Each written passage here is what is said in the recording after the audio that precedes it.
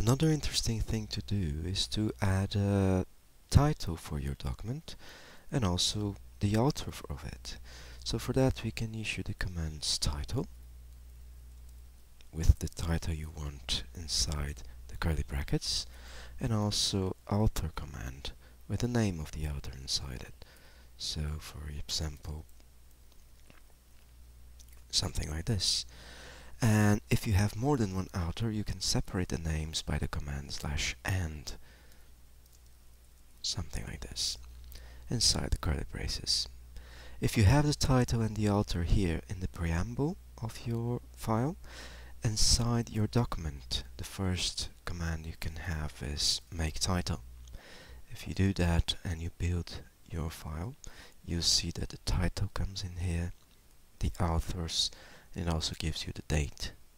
And then you start your document. Another interesting thing to add in an article or a report is an abstract, which you can start with a begin abstract.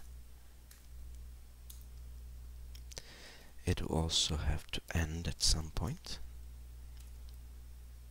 And inside this begin and end abstract, you can put a short introduction or a brief overview of your